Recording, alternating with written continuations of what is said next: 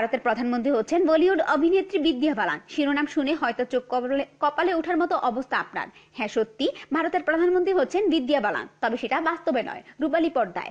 ভারতীয় গণমাধ্যম এবিপি আনন্দের খবরে রূপালী পর্দায় ভারতের প্রয়াত প্রধানমন্ত্রী ইন্দিরা গান্ধীর ভূমিকায় অভিনয় করবেন বিদ্যা বালান।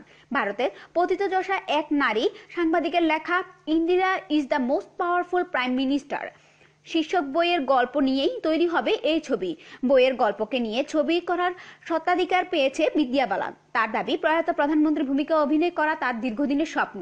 বিদ্যা বালান বলেন, আমি গল্পটি সত্য নিতে পেরে খুশি, কারণ আমি সর্বদা রূপালী পর্দায় দেশের প্রথম প্রধানমন্ত্রীর চরিত্রে অভিনয় করতে চেয়েছিলাম।